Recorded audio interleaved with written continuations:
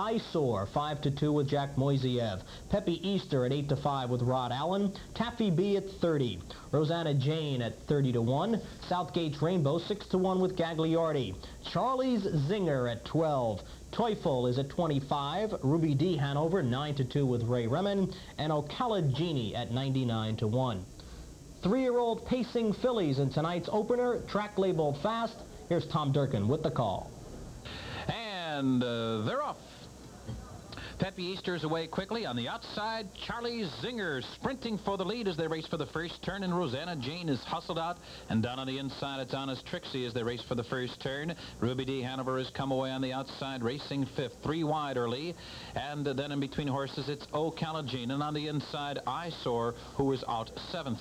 Taffy B is now 8th, followed by Southgate's Rainbow and Teufel as they move over to the quarter in 28-4, and they're up the back stretch now, and it's Charlie Zinger who takes the field up the back stretch with Rubydee Hanover now coming up after the lead. Rosanna Jane just in behind the leaders now, third, and off the rail comes Peppy Easter now, and she's on the move. 2.5 lengths back to Honest Trixie, who's 5th on the inside, with Eyesore now, who's off the rail and racing uncovered.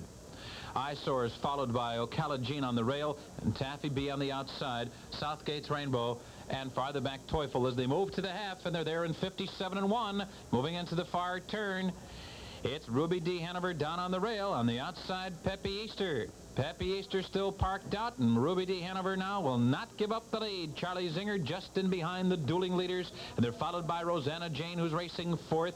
Eyesore poised for the final stages on the outside, 5th. Taffy B is moved within 5 lengths of the lead as they come to the top of the lane, and Southgate's Rainbow has found her best stride now as the field passes 3/4 in 1:27 flat. At the top of the stretch, Rubydee Hanover cuts the corner and holds on to the lead. Peppy Easter trying to stay with her, and Charlie Zinger now waiting for racing room. Inside the final 8th, Rubydee Hanover in front. Charlie Zinger with room now, and coming after Rubydee Hanover on the inside, Rosanna Jane. On the far outside, it's Eyesore, and farthest out, Taffy B. They're coming to the finish, and off stride there goes Charlie Zinger, and that leaves Rubydee Hanover with the victory.